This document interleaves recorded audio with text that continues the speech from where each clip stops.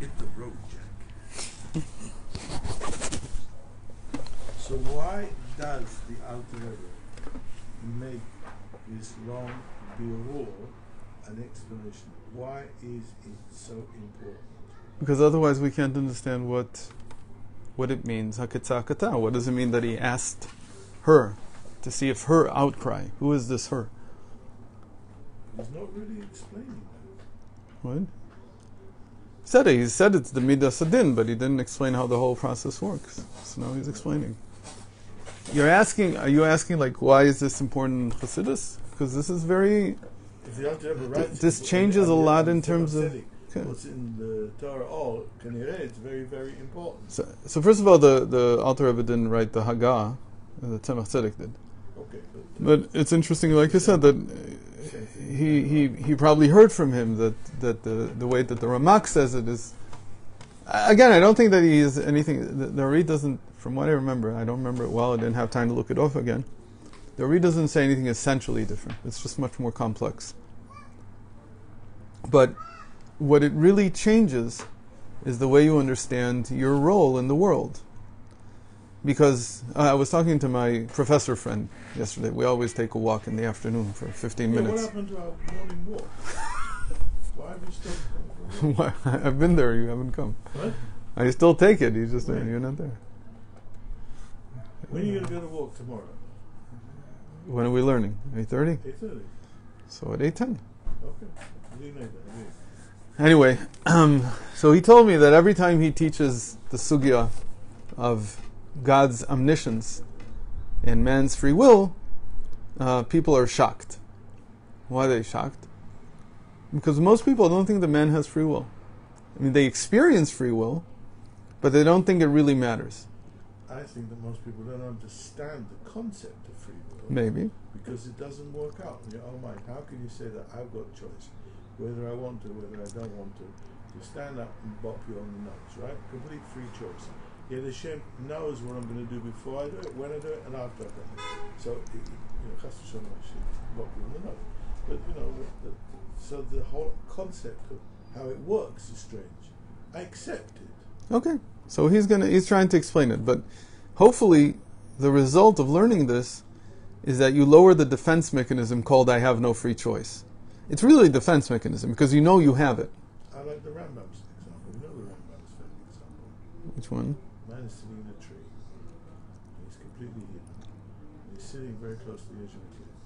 There's a guy walking down a path, totally oblivious to what he's doing, and his dog's running on ahead. Suddenly he runs to chase after his dog. So the guy sitting in the tree knows that 1 second the guy's going to fall over a cliff and be dead. He didn't make him do it. The guy had free will. He could choose whether he wanted to look and didn't want to look or whatever. So the fact that the observer knows what's going to happen doesn't take away the person down below's free will to decide what he's going to do.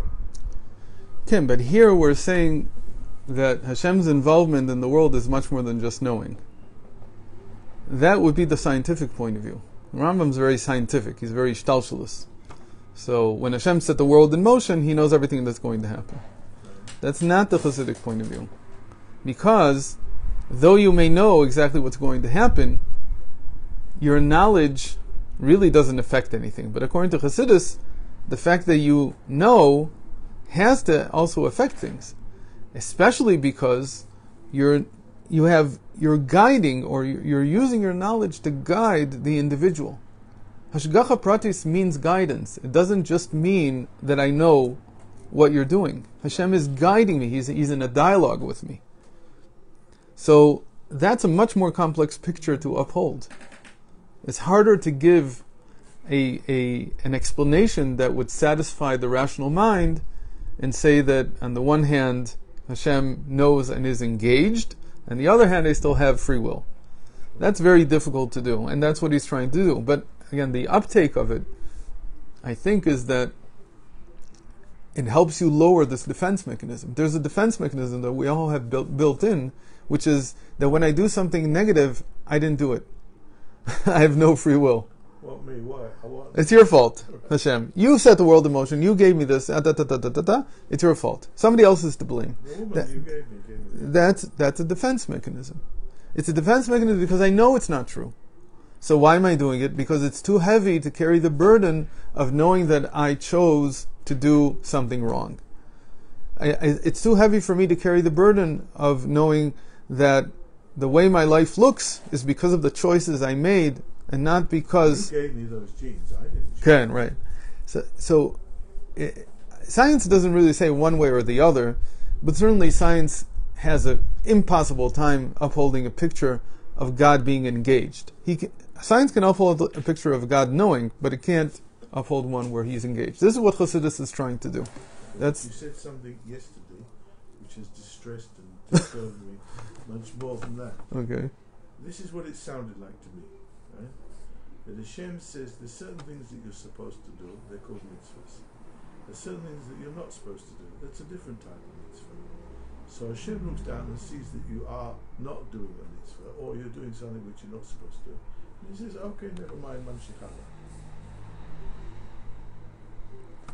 Now, if it's Hashem's commandment, if the world is based on Jews doing Torah and mitzvahs, how can it not matter if a Jew doesn't keep a commandment? How can it not matter if a Jew in the middle of South America goes and eats treif? I don't remember saying anything like that. The closest thing I remember saying to that is I said the Malbim says that before Avraham there was no individual reckoning. There was no individual engagement. Amen. But the moment that Avraham comes up, and this is what the Rambam also says, and I don't know how he upholds it, if he does it very well or not. The moment that there's a tzaddik in the world, that's what the Malbim seems to be saying, and that fits very well with joining together the Rambam and Chassidus and the Baal Shem Tov, is that the moment that there is a tzaddik in the world, the moment that there's a righteous individual who does have this personal relationship, everybody in the world can potentially have that relationship. Okay, so that's the Nasi Ador. Okay. Yeah, but you said the words that if a certain Jew doesn't do a mitzvah, then Hashem can just say, okay, Beseder, so it's all right. Just mamshich ha'ala. As far as the Dina Rafia is concerned, yes. But how can that be? In the same way that people smoke and nothing happens to them. Because the Dina Rafia is not individualized. Mitzvahs are not gashmias, it's something ruchni. Why not? Mitzvahs are very gashmias. Direct connection to Hashem, they have to be translated. But they're physical. They're physical actions. Okay, so a person gets in his car, drives on Shabbos, then he is going against what Hashem wants. But yeah.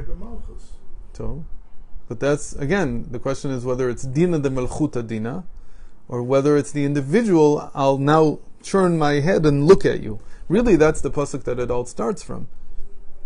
Hashem's looking at all of us all the time. Again, so that's what he says here, that there are two stages. He says there are two stages. There's the Dina de Melchuta Dina, Melech b'mishpat yamid haaretz. The king has some clout in his kingdom, but he's not individually looking at each individual, and he's not in a dialogue with each individual and deciding his fate.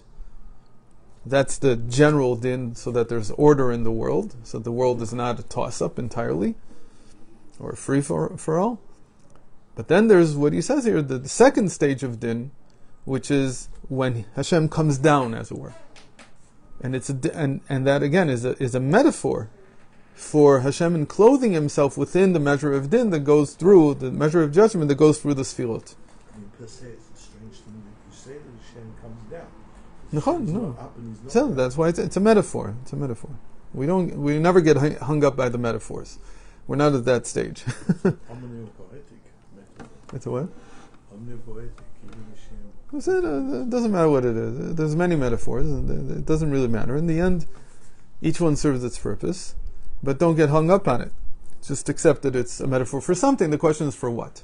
Okay. So here we're saying that he's enclothing his knowledge within the vessels of the Sfirot. So how do you reconcile with David HaMelech saying, Achet tamid Chatati negdi tamid? That's me. That's my problem. That's from my point of view. Nobody does this. Can, of course, but he is not forgiven himself. Not because he says Hashem hasn't forgiven me, because he knows that he's always prone to sinning again. Not about the past. That's what you mean? And we talked about this many times. That's his shiftless. That's his lowliness. That he knows that I am capable of any type of sin. There's nothing new. If I would sin now, I wouldn't be surprised. I'd be upset, but I wouldn't be surprised. That's the takeaway message from Hashem forgiving me. It's gone as far as Hashem is concerned, but it shouldn't be gone as far as I'm concerned. Not to hold me with feelings of guilt or shame, but with feelings of I am prone to sin. So what happens with the video? The video. You don't know the video? No. So yeah. 120, and then they call all his family, and they all sit around in a circle, and they'll watch the video of his life, right? And they see the good things and the bad things. So if he did something bad, and he does tshuva, what happens to the video at that point? It's a blank space? No, it's amazing. Look, he did something negative. Yeah. He did tshuva. Wow, everybody claps their hands because it's a good ending. Yeah. And then it turns out, as you watch the video for another 20 years after he passed away, that negative thing that he did actually had very good consequences in the future, which he couldn't foresee. That's all. You see that in the end it not only is an amazing comeback by the hero, it also caused good ripples in the world, causing positive things later There on. are some things which is almost impossible to understand how you could possibly have a positive outcome from a negative. Huh. Man walks into a restaurant. Man doesn't walk into a restaurant. To understand that, you have to take a smaller picture. A guy coming to another person who's unconscious on the table with a knife. You know that metaphor. You know that analogy. Yeah, The Rebbe used it a lot. Right. Because I'm saving his life. Okay. So right now it looks like it's something horrible and terrible and whatever. And if he dies on the operating table, it will be horrible and terrible. But most of the times, most doctors go by Galen's vow, which is do no harm. First, do no harm. So they don't do it if they don't think that they have some chance, very good chances of succeeding. And so, nobody's going to operate. Sometimes they do it because the guy really wants it and they want him to feel better, so they'll operate on something that they think is hopeless, and most chances are that he'll die, but they want to give him hope, and maybe he will. It really depends on the person. But there are plenty of physicians who work that way today with chemotherapy. Right. They know the chemotherapy. It won't work. But they still feel... Because it gives hope. And hope is Doctor has to get up in the morning and look in the mirror. That too. And hope is about 50% as powerful as chemotherapy. Don't agree with you. It's 100%. It's about 90%. So no. The person's, Yeah, no, that for sure. But it's part of the picture. So every doctor knows that. At least anybody who's been in the doctoring business for more than 2 years, he's seen that. Anyway, okay, let's try to continue here. No, these are very, very, very important points. These are not just stunts. Okay, which is why I'm sorry that you don't have a microphone. Right. Because it's very hard to hear you on this one. So I don't know if people can. I can hear you, but they want to hear the questions. Okay. You're somewhere down in the Agor. Yeah. Like about No, the Agor actually finished. Oh no, we're still in the Agor. You're right. Something like about towards the end of it. Okay. So we said there are two types of knowledge, right? So the earlier knowledge is what's called. Now he's saying that when kingdom reflects back an action, that I did something, that's the that he'll say in the end is the tza'akata. That's the outcry. But that causes something to happen. It causes the knowledge that Hashem has to shift from what he called the da'at elyon, the supernal knowledge, into da'at tachton.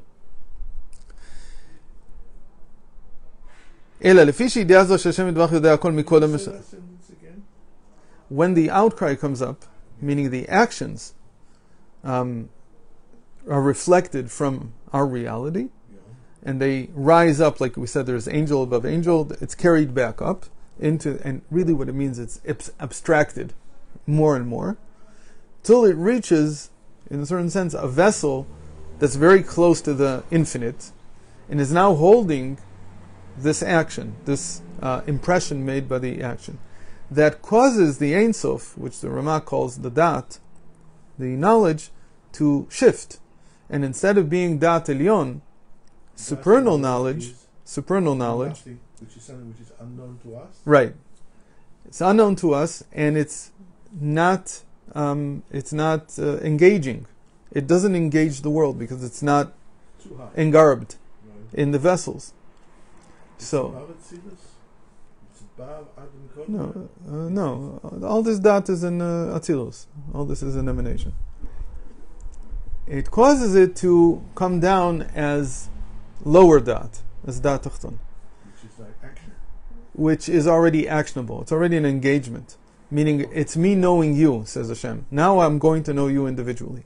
Okay. Again, He knew me before, but I wasn't a free agent, like I tried to say. I was just a guy flipping the pages, and in the end, near the sefer, near the book, when the page was torn. My hand, the hand also moved, but the attributing guilt, He acted. That Elyon doesn't do. Like you said, it doesn't see anything evil. It just sees the facts. It doesn't make a judgment, moral or otherwise, about the facts. So it sees all the individuals. It's not that it doesn't see them, of course, but it doesn't treat them as free agents. But Dat Tachton, lower Dat, which is already engarbed within the vessels of the Sfirot, does treat the individuals as free agents.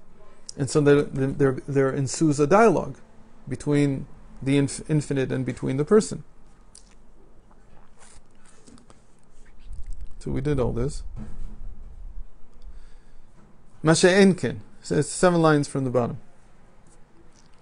Masha'enken הידיעה שהקדוש ברוך הוא יודע העתיד ומעשה האדם קודם שנעשה אינו על ידם כלל. What God knows the future, like we said, is only with the Dat Elyon, with the supernal knowledge. And there is no forcing of the hand of anybody, because nobody is a free agent there.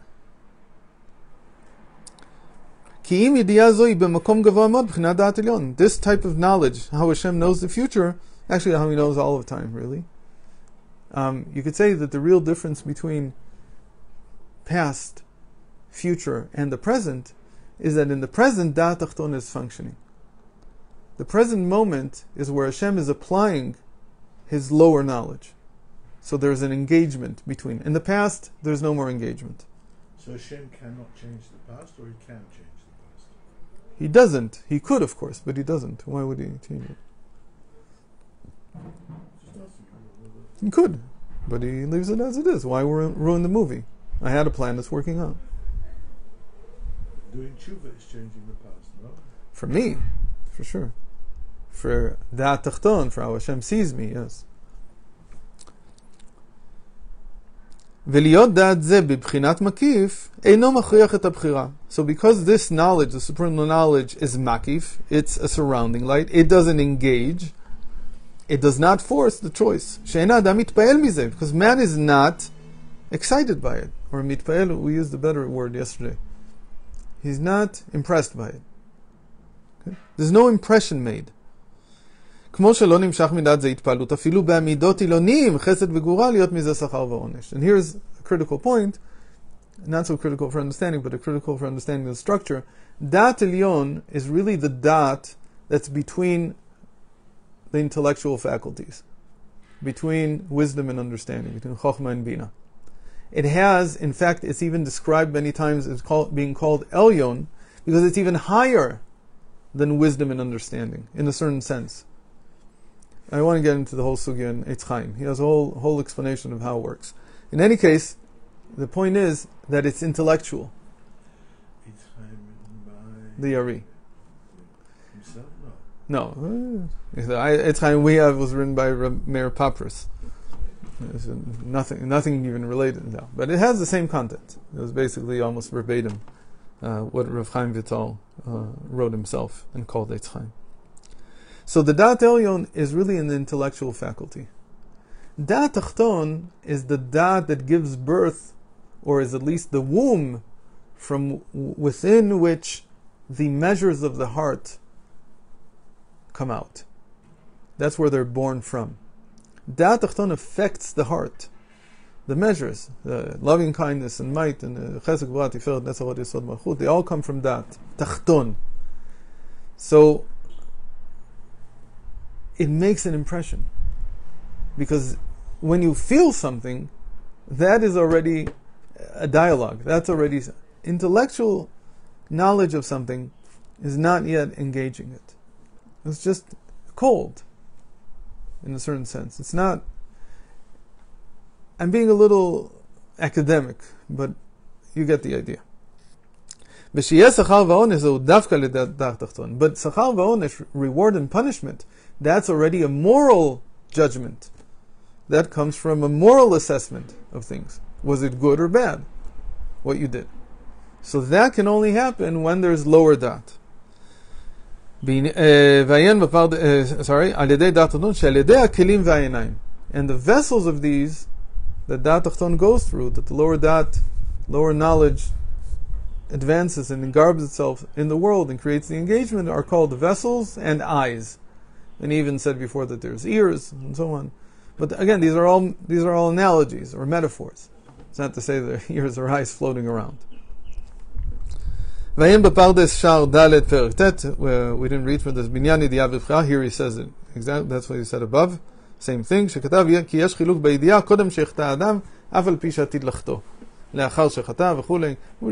explained all this. He's just saying you can fit everything I just told you in the Ramak's words. And that's what we did. So Hashem is looking at the action. He's not just looking at the action. He's looking at everything else around it, every cause and effect and everything, and only then he decides what to do about it. That's what he's saying. Hashem knows everything that happened and will happen. The present moment is Hashem's engagement with that. And the present moment is created either by there being a tzaddik, and when there's a tzaddik, not either, but according to the Malbim, when there's a tzaddik, or according to the pshat here, is when the katza'akata, where the outcry, meaning the reflected light from our actions, becomes such a din in the sense of English din, D-I-N, resounding voice, right? A sound that you can't ignore. And then Hashem engages, right? Din means a loud noise. So it's very interesting. You got to think about that. That din is a loud sound, and it could be that it comes from here. It probably doesn't. It probably comes from some French word from 12th century. But it's very interesting. Too much into English. But I love them. I love it when that happens. ולפי מה שכתוב יובן כידיעה קודם, okay. וזהו שכתוב בפרשת שמות וירא אלוקים את בני ישראל וידע אלוקים. This is what it says later on in Exodus, in Shmos. When they cried. When they cried to Hashem, and he heard, or he saw, and he knew. וירא אלוקים וידע. But here this ידע אלוקים means like Hashem knew. decided to do some action. Lower knowledge. Until now, he knew they were in bondage. They knew they were in slavery. But the cry had not reached him. So what was the cry? Whose cry was it? So you think, ויצעקו בני ישראל אל השם. מעבודה קשה, I don't remember. But it says that the Bnei Israel cried out. So it's very interesting. Here, the crying out was done by the measure of judgment itself. I can't carry anymore. I'm morally bankrupt. But there's also another type of cry, suffering. Suffering is also something, meaning the Rebbe many times said, people asked him, I don't remember what the issue was, but whether they should go demonstrate about something. It's not about the Russian Jewry, because there he said never to do it, not to do that. I don't remember what the issue was, but the Rebbe said many times, if it doesn't harm, you should go. If it doesn't cause harm, like in the case of Russian Jewry, you should go and demonstrate. And he said, why? It's not going to make a difference. So he said, because when something hurts, you have to cry out. And we talked about this. What's his name? The Australian shaliach was very good. Aaron Maas. So he wrote a piece I remember until this day because it's very, very moving. He said, what's the point of going to a hospital if you can't help the people? What's the point? What's the point of you visiting Yeah, people? what's the point? To give them hope and encouragement. But you can't help them. But you do help them. Take away some of the pain. First you take away 60 years, but you take away some of the pain just by showing that you can, right? It's something, but you can't help them. The real problem they have, you can't help with. Okay. They have that problem that they're alone, and that's also true. It adds a lot of pain, but the real problem you can't do anything about. It's not true. Any person that cries out because someone else is suffering, even if they can't help them, that changes reality. And you see that in the Parsha. Because that's exactly what Avram does about Sodom. He can't help them, but he cries out. He starts, by the way, Why did he care anyway? They were all a bunch of bandits. And still, because pain and suffering of another human being is painful. Because we know that that's pain. We can identify with it, even if the other guy's a bandit. Or worse. You can send me this article? But I'll find it. But even more than that, when Avimelech became sick because of what happened, so Avram here knew not to negotiate. He learned something. You could say that he learned something from the negotiations about Sodom. You just have to cry out. Don't negotiate. There's nothing to negotiate about. That from Moshe Rabbeinu, when Miriam was So, but that was another 500 years later. It's the same idea, right? Okay, it's the same idea. It was please. So Moshe Rabbeinu already learned from Avram. It's almost like a trial and error process. I tried to negotiate, not much came out of it. At least I saved Lot. That's something, but it's not what Avram wanted. When it came to Avimelech and his family and his whole palace, I don't know how many people were there, 1,000, 2,000. Everybody in the town couldn't go to the bathroom for I don't know how many days. And Avram didn't negotiate with Hashem. He just prayed about them. Mm-hmm. Because when it hurts you, that's exactly the reflected light coming back up and saying, Hashem, won't you do judgment? But that's exactly the point. That when Avram talked to Hashem about Sodom, he said the only thing he could awaken was Hashofet kol haaretz lo yaseh mishpat. He's still working on the previous election. He doesn't know what's going on even.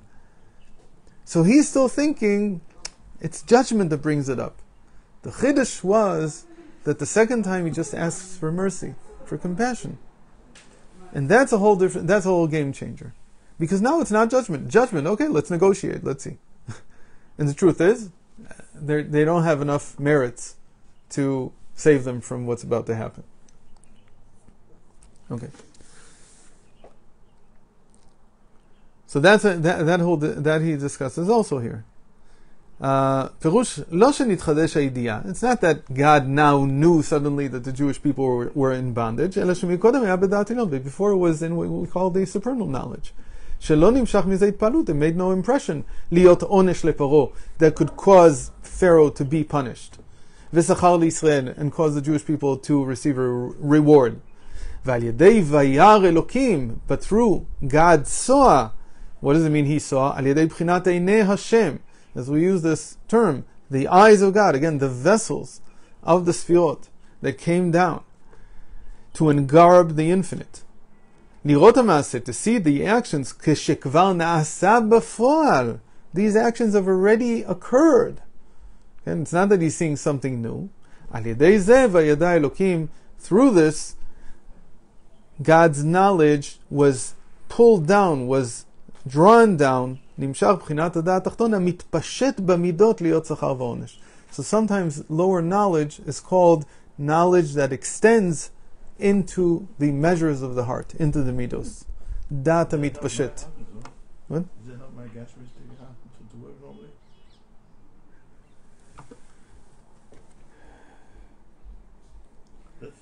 When people say don't take it to heart, what they mean is don't let your knowledge become extended knowledge into the heart. Know what's going on, but don't be affected by it. It's almost the same story by the human psyche. We also have in a way of knowing things without being, okay, but without being, what would you say the word would be to be mitpael? On your palace?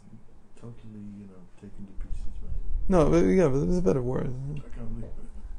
So, don't be affected by what you see.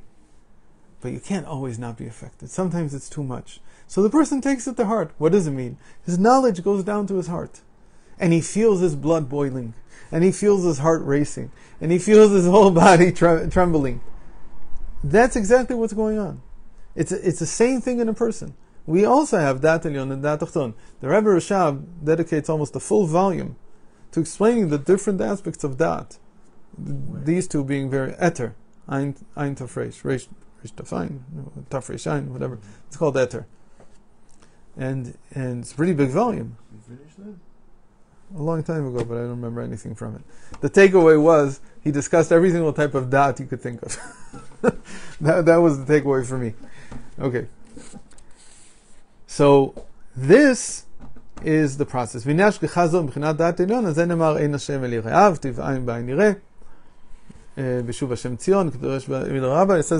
future, Dat Elyon will be revealed. And Yosef saw this, which is why he could see the future. That he's above the eye. The literal meaning of the bracha, that is exactly why do you say that's how the Sfardim bless somebody. Ben Porat Yosef. They say it's Ben Porat Yosef. What they really mean is not the Ben Porat just. They mean the Ben Porat Alei Ain. Ain Ara. What they mean by Ain Ara really is that this is a vessel of din. So when I say Alei Ain, above the eye, what I'm saying is above dan, above this din. Is Ain Ara true or not true? What is Ain Ara really? It means that I'm making an impression when I'm looking at you because I'm moved by your negative actions. But just the same, you have to have an Ain Tova. Ain Tova means I'm moved. This is really the essence of Hasidic psychology, if you want, in the end. The bottom line is that about good actions, I should be moved. And about negative actions, I should be like Dat Elyon, like supernal knowledge. I can see it, I know it's there, but it doesn't affect me at all. And that's the power that a human being has in his hands. To use Dat Elyon and make a Dat Tachton when it's a good action, to see it and then to be affected by it when it's a good action, and the opposite, when it's a negative action, to just keep it where it's safe and sound in my mind, and that's it, intellectual knowledge. ומזה יובן בעוון סדום שבקמו בזה, על כן נמנע מהם גילוי בחינת עליונה זו הממתיק כל הדינים בחינת ורב חסד.